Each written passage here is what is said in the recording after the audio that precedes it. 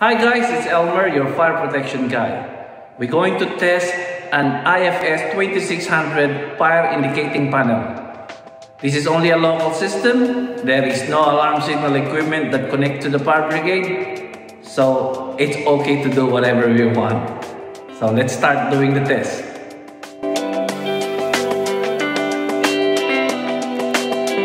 This is a IFS2600 conventional fire indicating panel.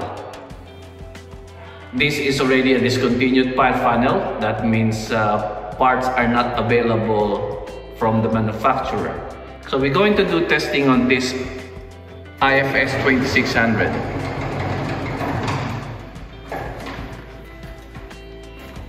So we're going to isolate the external bell, the warning system, and then the ACF isolate. We're going to make an announcement first before we do any testing. Your attention please, this is a test. Please disregard all emergency warning. This is only a test. Thank you. Alright, after the announcement, we can activate the system by pressing the alarm test button, and then you can choose whatever zone you want. Let's say we pick number 2 and then we press enter. Alright, so the alarm is activated.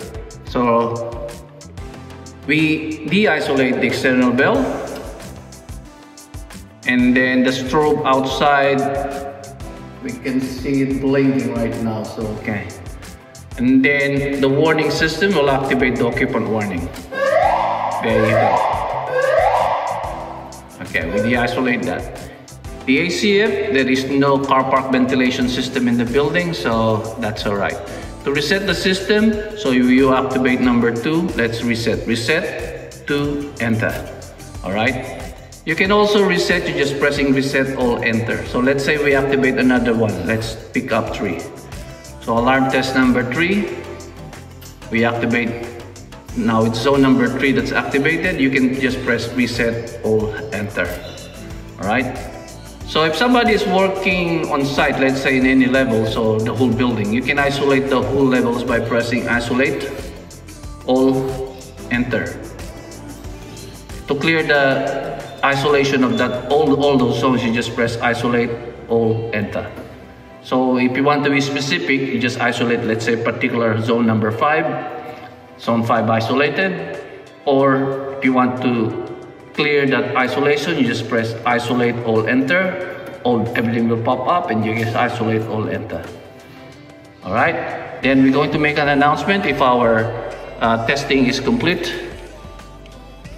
Your attention please, the fire alarm system test is now complete. The fire alarm test is now complete. Thank you. Alright, so all the testing has been done, so we can put this system back to normal. So that one is for that. Okay, so all good. Now we have completed our test. So don't forget to subscribe and support the channel. Wait for my next video. See you next time.